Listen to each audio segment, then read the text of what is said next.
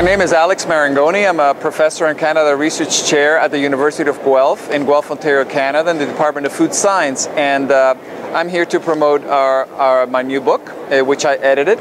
The reason for this book is we thought there was a big lack in a book that covers the fundamental principles of the physical chemistry of fats and oils. And moreover, so the approach taken was to bring in experts from all over the world to write chapters on very specific areas. And those specific areas would be things like oil migration, the rheology of fats, intercrystalline interactions, powder X-ray diffraction, the nanoscale structure of fats, with an emphasis on the structural analysis of those fats. A structural analysis in order to predict functionality.